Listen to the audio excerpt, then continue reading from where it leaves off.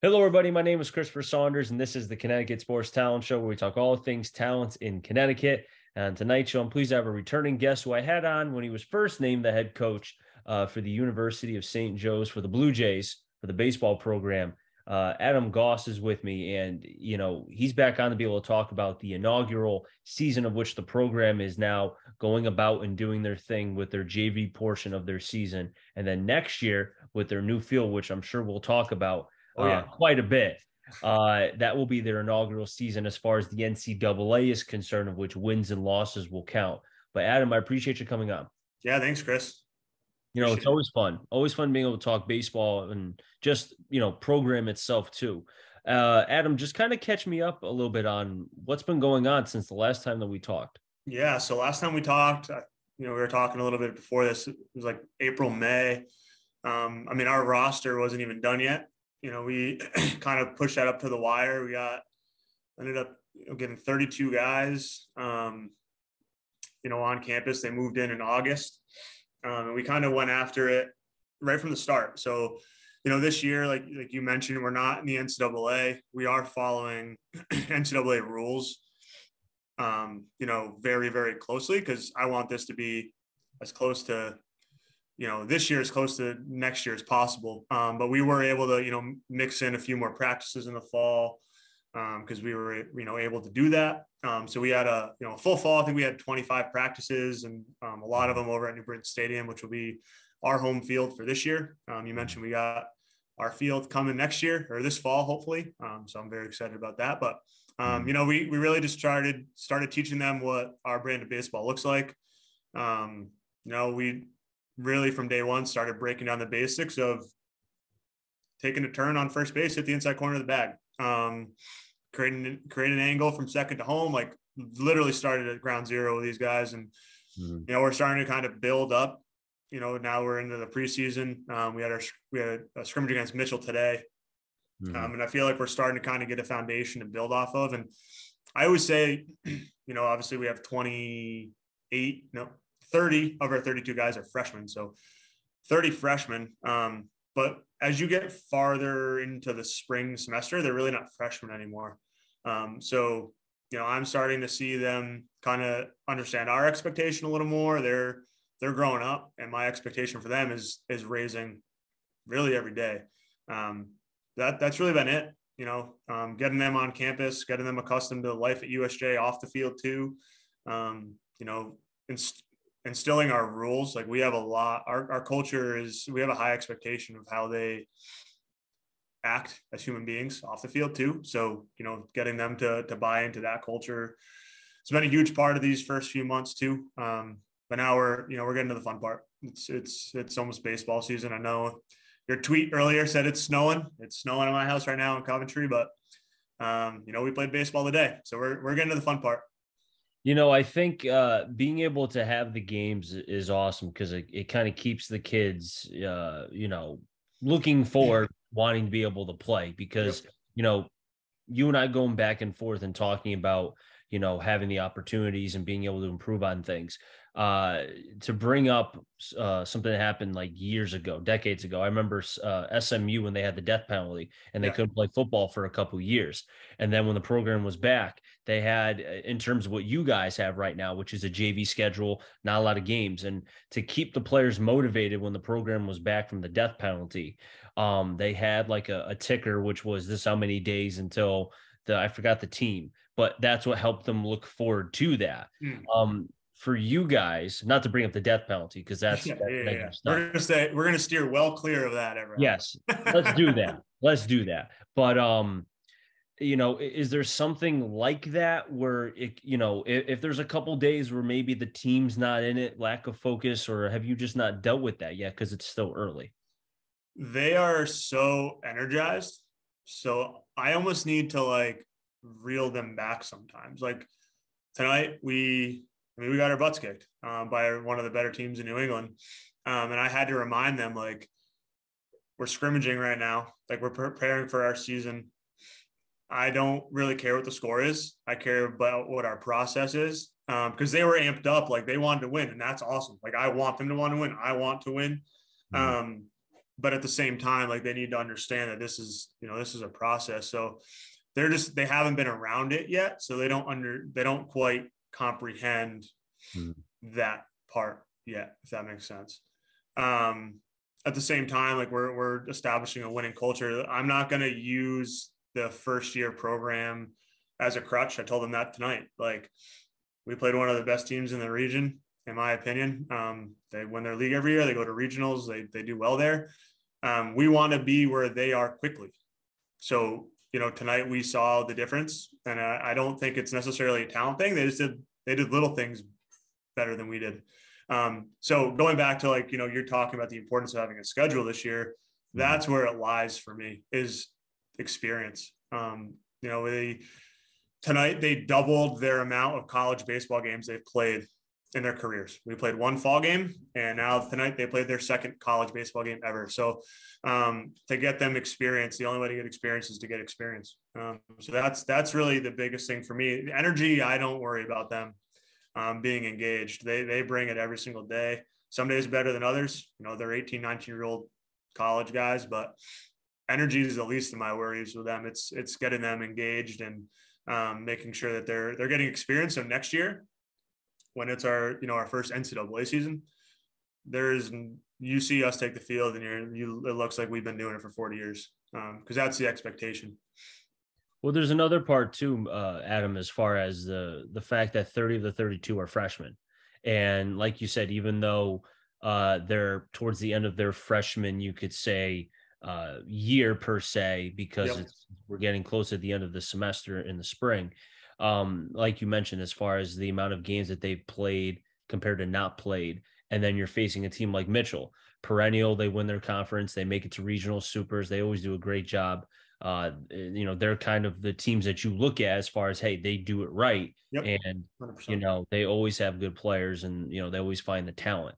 I would think when if these guys can stick together, and it seems like you are building the right culture. So let's say 2 years down the road, so these kids are juniors and such, I think they'll look back at that game, and I'm sure you'll bring it up, and I'm sure it'll be not laughed at, but it's like, hey, remember 2 years ago when we were here or there, and now we're here. You know what I'm saying? Does that make sense? 100%. And that was my message tonight to them, was like, the results were what they were. But just, I wanted them to re-energize their focus into the process of why they're as good as they are. Because that, and them understanding why we tell them what we tell them, there's a reason behind it, right? Because every little detail, we care about, and we practice really, really hard, and we have a high expectation for them. And attention to detail is prevalent in our program, from what time they wake up in the morning and getting to class, to, like I said earlier, hitting the inside corner, rounding first base. So we're not there yet where the effort is there and the attention to detail and practice is there, but going back to experience, it's just not it hasn't translated to the game yet. And there's no doubt that as they get more experience and they get more reps under their belt, that we're going to be good. We're going to be really good. And this group that we have on campus right now is going to be a big reason why. And obviously, we're bringing in young guys every year that'll continue to build on what they're laying the foundation for right now. But this group is special. They're our first team ever at USJ. They're my first team ever. So emotionally, they're special to me, but we're lucky as a program that we got the human beings and the talent that we got as late as we got it, because they're really going to be my opinion, this group will be the core of the first conference championship team in school history. So, I got to ask, as a former pitcher, because I look out for the pitchers, but also the catchers as well. So I have to ask, especially with it being these guys' first times working together in the scrimmage against Mitchell, but just the fact of, again, they're freshmen. There's going to be growing mistakes. It's one thing to do. I remember hearing this from older guys when I was a freshman at Albertus, as far as there's a difference between live in a cage when there's stuff in the background where, depending because we were in a gym. I don't know if you guys are in your gym or not. Yeah. Okay. So, sometimes the background could be white, it could be blue, because Albertus and, St. Joe's are kind of the same colors. And then once you go outside, it's a lot different. The air, everything, the controlled environment. What was it like when you saw the game today with Mitchell as far as I understand the results? That's whatever. It's outside, whatnot. But as Yep. far as the sequencing, the movement from the catchers, the calling, was there a lot of shakeoffs? Was it smooth? Just talk to me about that. No, I think even like so there was a lot of good. So like before, I want to throw that in there too. Like we learned a lot about our group, and a lot of our guys had a really good day today. I talking to people after the game, like they're people are impressed. So wanted to throw that in there too, but even when things weren't going well, they held their composure very, very well.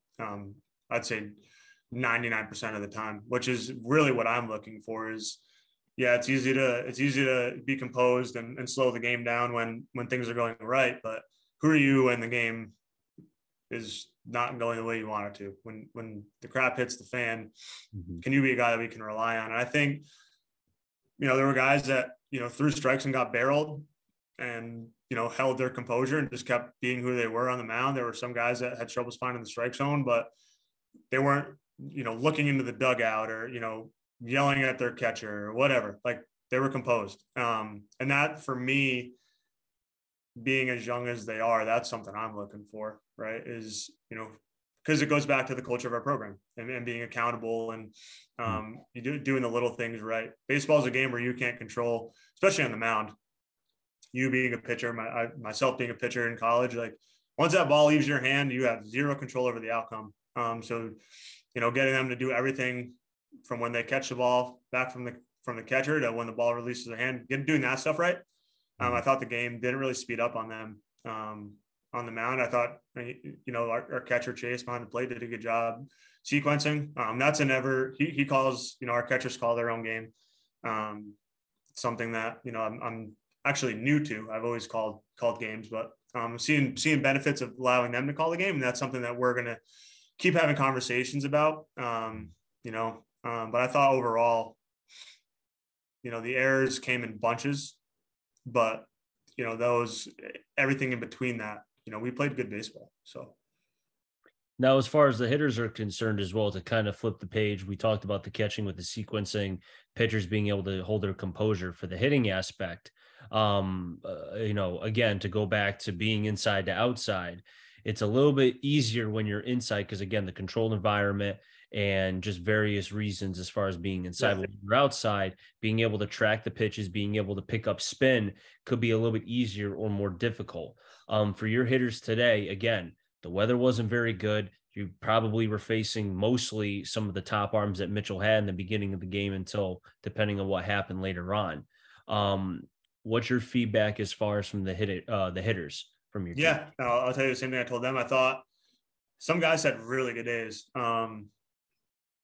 The biggest thing that we didn't do well was our 2-strike approach. Struck out too much. But I'll say like our aggressiveness and plus counts was really, really good. Like we had some guys take some 2-0 daddy hacks and like just miss foul right back. We had a couple extra base hits, burned a couple outfielders. So we feel really good about, where we're at offensively. Really the biggest issues today were going back to being inside. Were reads in the outfield. Like we had a couple line drive reads that, burned us a little bit, and then walking guys on the mound. Those are the two biggest things, but I think offensively, I wouldn't say necessarily top to bottom, like we didn't put on a laser show, but our approaches were pretty good. And there were some guys that, we're just on a barrel. A lot of them had 4 at bats and they were on a barrel for a large majority of those. So we feel good about it. Like I said, learning about the group, what we need to work on now, tomorrow, you best believe we're working on our 2-strike approach. That's something we feel like we've hit on with them, but the game tells us what they need to work on. And that's something we're going to hit on hard in the next week or two. Now, are your games, are you, because I know with the way that technology has grown with blast motion, as far as being able to measure the bat speed, as far as when the bat hits the baseball and then it launches, and then Rapsodo measuring spin Yep. rate, pitch movement, the whole nine. And I know that stuff is pretty pricey, but it does, have the Blue Jays been able to kind of use the technology that we have in the 21st, 22nd, whatever century we're in, as far as being able to help these kids who are freshmen, the 30 out of the 32, to, I think the best thing about technology is being able to visually show the kids, hey, Yep. this is why you missed the 2-0, the right down the middle, you missed a chance to be able to hit a dinger or whatever. Or Yep. for the pitcher, being able to show why he was missing certain parts of the plate. His knee was dropping here, the arm was kind of dropping, the glove was over here, whatever the case may be. Have you guys been able to utilize that, or will you at some point? That's something we're definitely going to. We haven't gotten it yet. At my previous, when I was at Nichols, we had Rapsodo hitting and pitching. We used it a good amount. So we'll get there with that. I think right now our issues are things that we can like honestly talk about. Like it's not even something we need to rep out. Like these guys are really, really talented baseball players. So we know they can do it. It's just getting it to translate. I mean, you can ask anybody on campus. We live in the cage. Like our guys get so many reps.